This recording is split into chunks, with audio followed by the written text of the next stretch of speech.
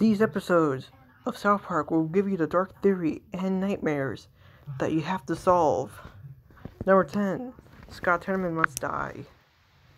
In this episode, Carmen is basically pulling off a prank by thinking he had his first pube, which he bought from an older teenager, Scott Tenorman, which is his brother. Carmen is trying to persuade by pulling off a prank by getting his money back for just the pubes. Scott tells him to get on his knees and say, "I'm a little picky, here's my snout, oink, oink, oink." But basically, Carmen has a brilliant idea. He has ideas by saying that by getting his money back, doing what Scott tells him to, hiring Radiohead to come to Colorado, hiring a band to come down to Colorado, embarrassment, and even hiring a horse to bite his dick off. But in this episode, Carmen hosts a chili con episode where him and Scott are challenged to do a chili competition to see whose is the best. But Carmen said he switched his with Chef. Basically, the dark theory is Carmen accidentally killed his parents. By having someone shotting him and putting him into a meat grinder and stuffing into chili, Scott Tenorman was surprised at what he found with his chili, and it was something. His chili? What he had found in his chili was a finger. But that's not all. Carmen had basically hired the English rock band Radiohead to come visit South Park. Until that, they left, and by Carmen licking his tears, which left fans to quit. Number 9. Butters' very own episode. In this episode, which we know Butters is basically one of the most greatest and cutest characters ever on South Park. This talks about his parents having an anniversary, and Steven or Chris is going out to get Linda an anniversary gift by having Linda have Butters go see what he's up to. Butters basically seeing him by going to the movies, which he was seeing Fast and Firing Man 9, and that by saying he saw him going into a gay guys club, which is called the White Swallow. People have found out that Chris was actually gay and a sexual assaultist, which leaving Linda to kill Butters. Which Butters really survives and looking for his way back to Colorado to South Park. Which basically think to make sure that they didn't kill him, which led Linda to suicide. They think it was a Puerto Rican kidnapper who kidnapped Butters. But they made it up by having 3 characters, including O.J. Simpson, to solve the case for them, which basically they have. Number 8. I'll be right back. Number 8. Unfulfilled and Bike Parade. This one also has a controversy. In this episode, a big bike parade is happening in South Park, and basically the whole South Park kids are basically trying to get enough money from Amazon to have it. But the man himself, Jeff Bezos, the CEO of Amazon, had visited South Park to tell the mayor that most Amazon people are basically knowing what happened to Josh's death by wrapping him up in plastic and shipping into a box, which if it opens up, his sides won't explode. By people protesting outside of Amazon to get back to work on fulfilling them. Basically, most people are appearing on the streets when the bike parade they say was canceled. This causes revolution that only people have not noticed. But according to the knowledge, people have found that Jeff Bezos was actually a sinister telepath, meaning he's behind the whole lead of Amazon. A sinister telepath, which is a definition. Sinister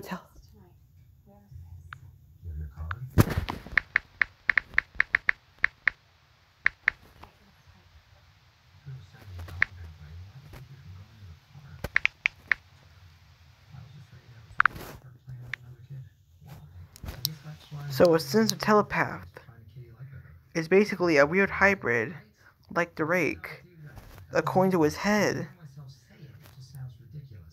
which is basically having the knowledge of what's happening. But in later episodes of Bike Parade, they all got unfulfilled, just to make sure that he was actually spying on them the whole time. Number 7, time to get cereal, and no one got cereal. This takes us back that Man-Bear Pig had actually returned to South Park, like in Man-Bear Pig and Imagination Land, where if Cartman believes that leprechauns are real, he will have Kyle suck his balls. But according to this one, the boys are visited by Al Gore again to help them stop Man-Bear Pig from attacking them. But basically, they have him hired. The only way to stop Man-Bear Pig is by summoning Satan. But the South Park Police Department are not cooperating right now, and to sticking online by playing Red Dead Redemption 2. The whole trouble between that is because the boys are trying to summon Satan to stop Man-Bear Pig from attacking South Park. And most of them, Detective Harrison Yates is just basically playing Red Dead Redemption 2 when he's found out his wife was finishing up the game by telling him he wants to start a new life.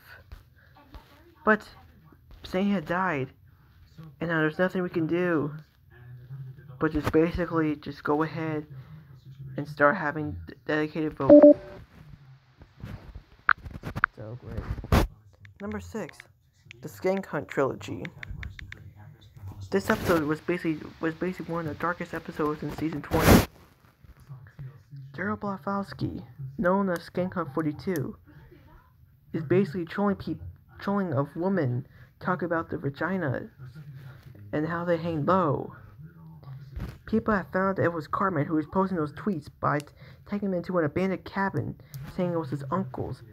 And the part is, they destroyed his stuff, thinking that he was the one who's posting all the memes. Him and Hardy are just behind this. But basically,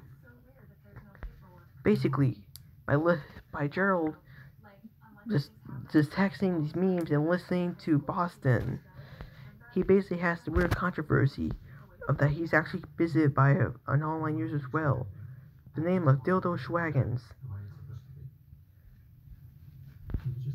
But basically, this episode has more theories and needs to be explaining. In the episode Douche and the Danish, the boys are trying to support Denmark by offering people Danishes. But Denmark is building a troll trace tower, which is basically an online trolling expertise, so that people can find out who people have been texting around the world. Gerald gets invited to that place, where he basically was a setup, claiming that he was the one who texted all those memes, and it was true. Basically, in our episode, Cartman dreams of him going to Mars, which results in him, Heidi, and Butters going to SpaceX, where they meet the man himself, who made Tesla. You guessed it, Elon Musk. This caused Heidi to throw her phone off the edge. And then basically, Troll Trace has been destroyed. But in a later on episode, Splited Tomato, the episode where the president has a weird theory over his dedicated votes, the boys are re-seen again with Cartman and Heidi, where she threw her phone off the bridge, and by visiting the abandoned cabin, basically saying that this is where they destroy your stuff. And also where they actually saw something. This is the reference and the parody of the 2017 Stephen King's new novel, It. Thinking that the president was basically behind this by setting out his finger sandwiches and putting up a Fox News trap. Basically, the plan was real wrong, and he escapes again. And according to this, Trey Parker is fed up with South Park's jokes about Trump daily. The weird theory of all. Number 5. Woodland Critter Christmas. Woodland critters are mostly creatures who basically celebrate Christmas behind Satanism. According to this, Stan wants to help the Christmas critters by building a manger to put the reborn Jesus on. But it turns out it was the Antichrist. In order to summon the Antichrist, they basically had taken their animal, putting it onto a basket, and by cutting it open, by saying, "Yay, blood orgy," which shocking that what Stan saw. The creepy theory is why is this so paranormal? But yeah, after he killed the mother lion of 2 baby mountain lions, it's up to Stan to help them because mountain lions are in danger this day. He forces Kyle to help him, but basically the Antichrist has possessed him, and it's only up to Santa Claus to kill Lee and the Antichrist. They also appear in Imagination Land. Number 4. Trapped in the Closet. In this episode, Santa's basically wanting to save enough money. He basically gets involved with the revolution of Scientology, and people are saying he's the new L. Ron Hubbard.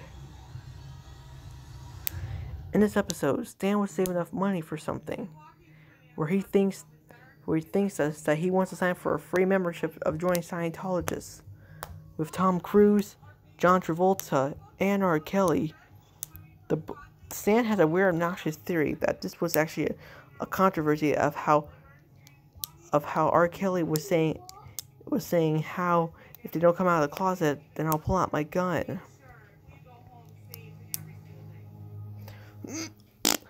Santa tried away. Basically, the presidential speech of L. Ron Hubbard has behaved. Basically, Stan was giving a full speech telling how Scientology was good, but he believes that Scientology was fake, and saying they're gonna sue him.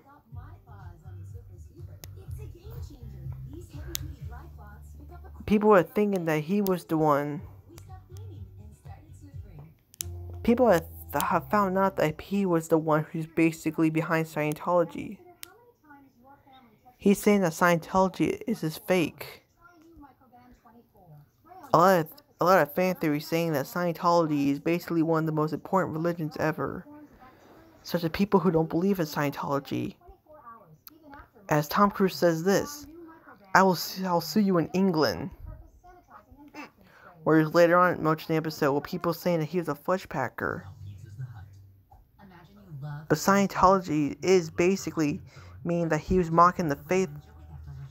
He was mocking the faith. This left millions of people in shock. Which Scientology was basically was an obnoxious state of real importance to religion.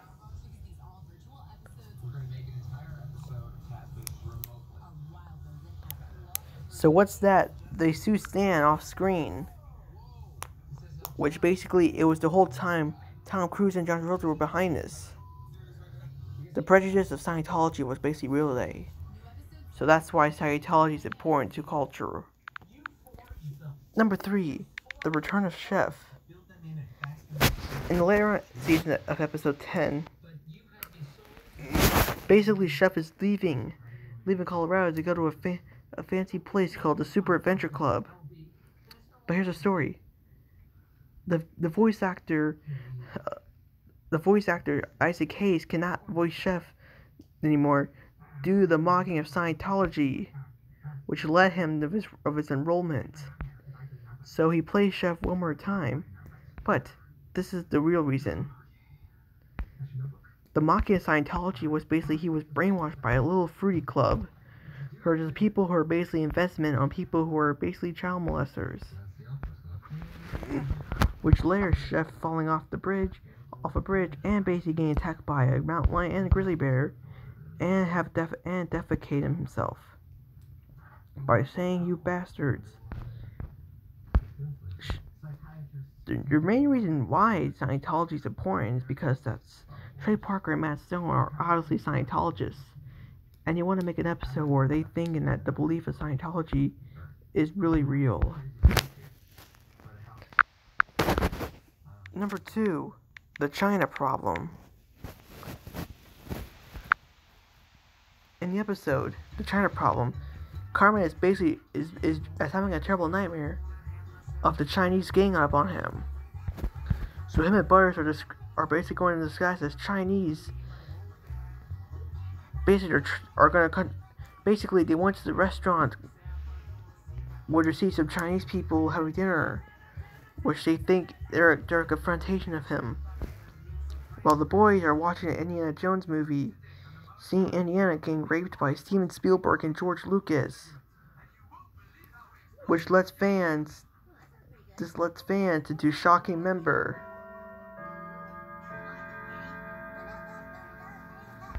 Basically, the whole people have cried over this, especially who basically found out that Indiana Jones was being raped.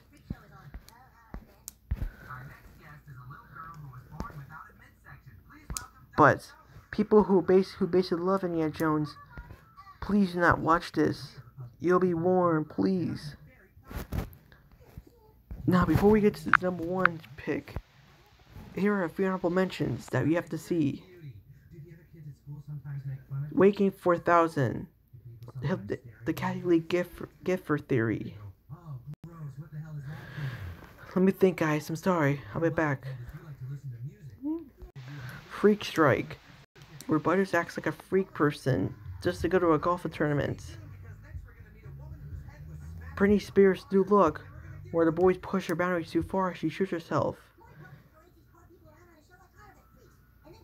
Dead Kids, school shooting malfunction.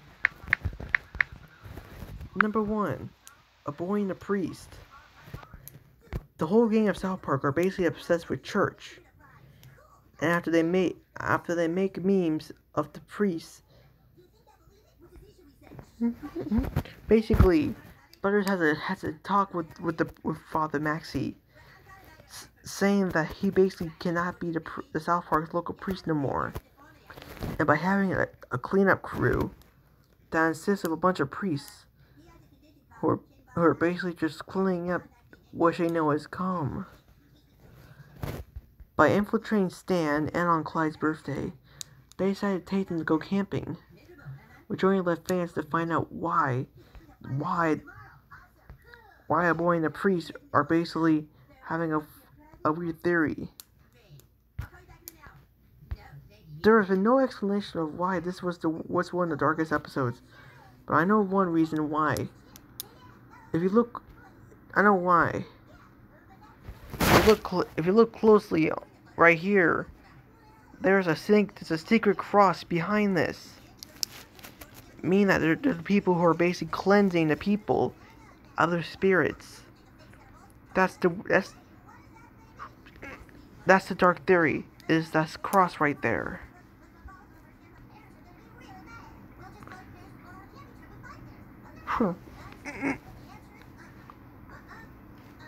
No.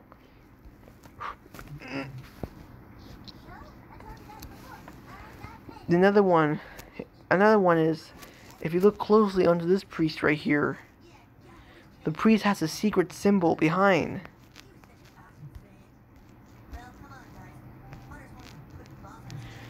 If you look right here, you can see the cross right there.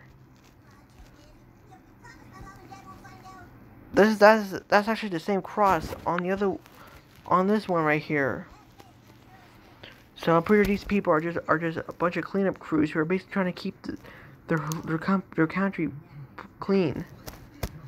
So what do you think of these episodes? Do you think they're unrealistic, or do they need more explanation? Please leave a comment down below, and then the winner decides their choice. Thanks for watching, and always remember, thumbs up for safety.